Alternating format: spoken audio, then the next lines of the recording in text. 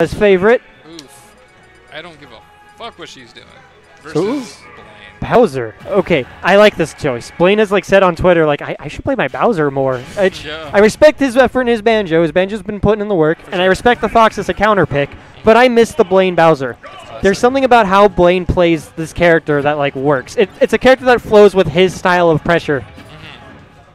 And you know, for a character that doesn't seem like he has the most avenues for creativity or opportunity, he really does stand out for striker. Exactly. Like, they really do play differently. Oof, goes up. For sure. Love it. I like the patience around these grenades.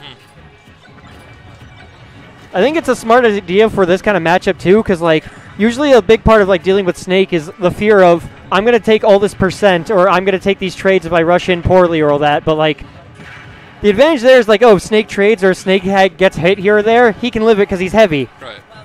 The heaviest character in the game is what you're fighting against. So suddenly those trades aren't looking so hot. Right. He definitely keeps up. How are you going to get off this ledge? Plus, Bowser having great grabs in general, or great throws in general, decent grabs. Exactly. He doesn't always have to like trigger your stuff. That was wild. I like what he went for there with the like get on plat, try to bait like an air dodge, and then falling fair, but Snake up tilt, frame mad fast, and just couldn't catch under. Hit him. Exactly. Bowser's too big for that. Under kill. This is the follow up off of the grenade blow up. Not to sound biased, R-Dog getting some great extra credit here. Almost he's like, for how patient Blane was like playing the first part and like watching himself, R-Dog is now matching that patience, and now he's the one who's getting the hits in. Like Blane is pulling the trigger to like go at him, but he hasn't been getting the hits off of it. He'll like jump after him and like miss a back air or miss a command grab, and you can't miss against R-Dog Snake. You really can't. R-Dog totally fine with just going to the center of the stage there for a moment. Comes right back in his face. Yep. Take a moment, like I've got the lead, I can just hold forward now. With this big of a lead, I can just push this. I see where you're teching, I see how you want to go out and get space. I'll just keep pushing in. So Blane looking at a loss here. Do you think we're going to see a character switch? I think so.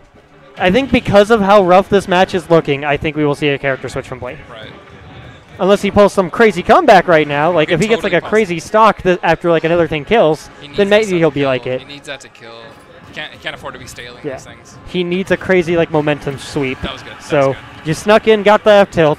You gotta play this stock perfect. Almost like to see a little more F tilt neutral. Very good call out with that up smash. For real.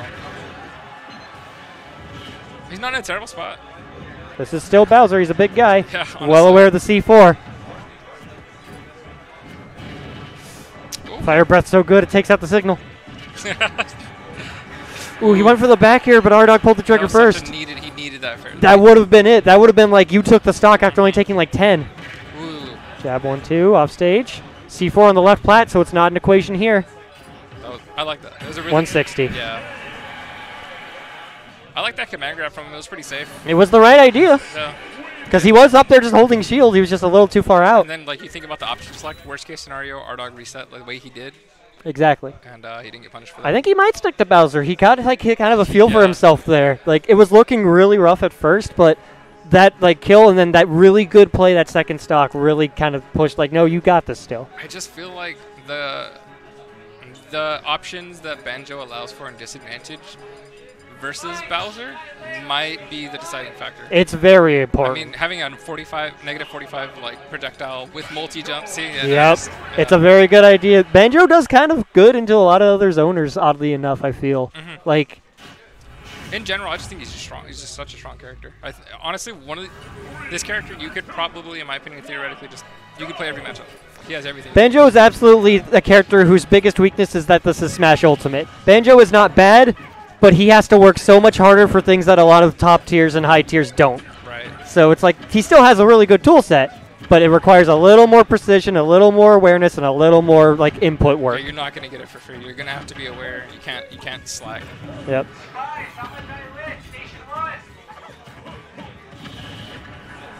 Pop him off.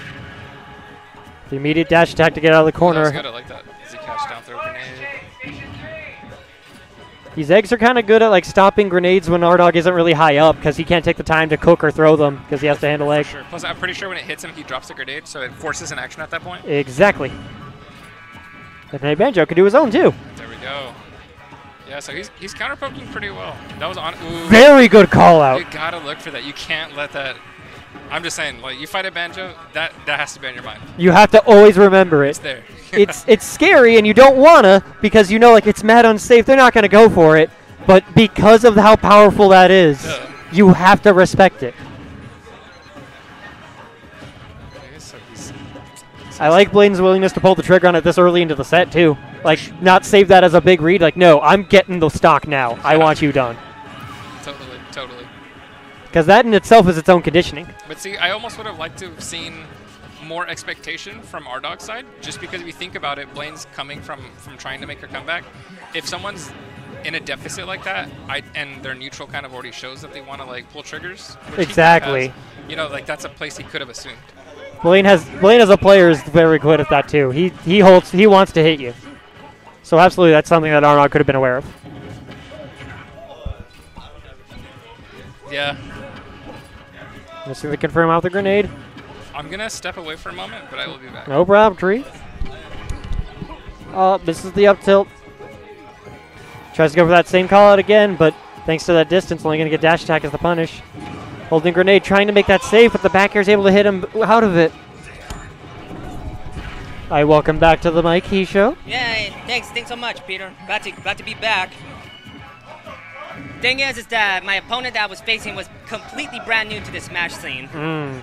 And comparing to his 43rd seed to my 22, I actually think there was no way he was ever gonna, you know. It was a rough one. It's a rough, but hey, you gotta learn. Exactly. Let's see how Blane can get out of this corner. Gets to ledge. Grenade is out of his hand for that point. Tries to get the next Wonder Wing in.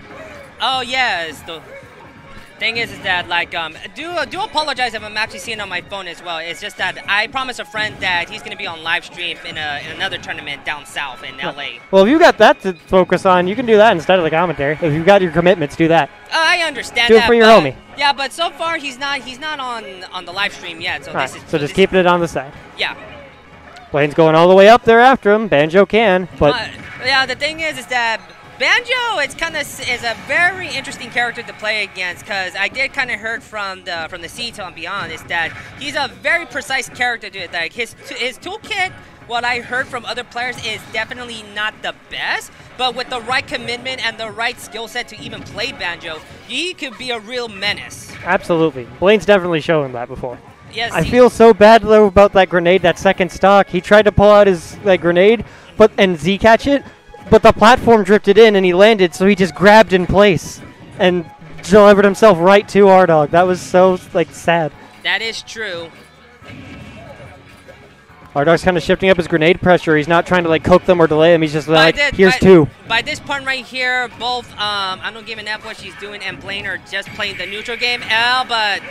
Very good call. That's gonna take it right there, and they're gonna go. And now these two players are gonna take it up to game 3. I saw Blane do a little fist bump in the camera there when he got it. He was well aware of it's Snake. What does Snake do when you hit him up? He kind of popped up a bit, so they can really. Snake drops with his grenade, does his usual landing. Sweet. Eat a Wonder Wing. How many things kill Snake just from center stage at 90? Not a whole lot. But Wonder Wing does. But I'm actually quite the veteran of Banjo Kazooie myself. The thing is that I actually legit grew up with the game itself, so I kind of know how Banjo plays out. Right. He does have a lot of toolkits that Sakurai could have pulled from his 2 games, but the thing is that like I said, it still kind of feels limited, but we're kind of seeing that with Blane right here, he does kind of look like Banjo kind of has his full tool set, even though it's kind of limited. He's playing with a full inventory. Give me just 1 second here. Can I call? Okay. No, okay. So far I haven't been called in for the next set though, so I'm seem to be good. Blane looking that was supposed to be a turnaround grenade. I'm almost positive. Just wasted 2 Wonder Wings. I wouldn't say 2. I think it was around 3, because 3 was going back on stage. The second one was going to the opposite direction. Then he used his third one to get back on stage. Down to 1 Wonder Wing on the stock. And he might have to burn it pretty soon. But that tech right there is really... And that's it. That time going for aggression, Blane, but Ardog was ready for it. Yeah, Blane kind of actually screw up with his Wonder Wing count right there. That air dodge was so important. If Ardog didn't air dodge there, he would have delivered himself into that Wonder Wing. Oh, yeah. But that was a real big commitment from Blane, so beating percent for it. Yeah, but so far from what I'm seeing right here is that Blane kind of did so well in Game 2, but why is he now struggling in Game 3? That's not the way players be. They adapt their game plan, and not all the openings are working as they used to. Well, the thing is, this is no MK Leo Tweak Game 4. He can definitely still try to bring this back, but he's got to figure something out. Well, Down smash is a good place to start. Get that stock. Yeah, but now basically Blane, because of Blane taking that stock, he kind of calmed down a bit. So this is probably a good opportunity to try to get back. I don't give an F what she's doing. Good tech. Very good tech. Oh, but too low. Oh, shaking his head off in the cam too. He's not into that. You don't want that on a Game 3. Ooh. I respect it. He needs to get these big plays in. He wants to even this out as soon as possible. Yeah, but seeing Blane right now, he's kind of like mentally struggling at the moment. This is an uphill battle that's definitely weighing on like the head. He may look calm on the outside, but inside he's probably struggling to figure out how is he going to get this game back. I like his awareness of some options still. He's still getting his hits in. He's not letting it weigh on him too much. But from the looks of it, he's now playing super aggressively, definitely trying to be careful with his approaches here. Although, I really don't think he should start wasting much of his Wonder Wing. He's got him in a pretty good spot here. Goes all the way up there after them, force him to high cipher. Calls out the back air. Very good up tilt. Last stocks. But if you have to look at Blane's percentage right here, he's in a very good spot right now. So basically, if he can actually keep this momentum going, he could sure to reverse this game on I don't give an F what she's doing. Absolutely. Banjo can rack that damage up like crazy, deceptively fast. Oh, pretty much. Very good empty land there. He spent this whole set hitting you with fairs. Land and grab. This is the time to pull out those mix-ups, get those reads on players. Ooh, but so far I don't give an F what she's doing. He's just trying to make this whole place as a battleground. So many explosives everywhere. We don't even know where exactly most of his grenades or the C4 is located at. But since we're spectating it, we kind of do realize where the C4 is at. But this is scary. Last Wonder Wing to get to stage safely. That tool is off the table for kill options. And that takes C4 was sneaking there. This one last time you forget about it is the one time that matters most. Yes, absolutely, Peter. It's absolutely, these two players have to play rough and tough. Blane almost had that game back.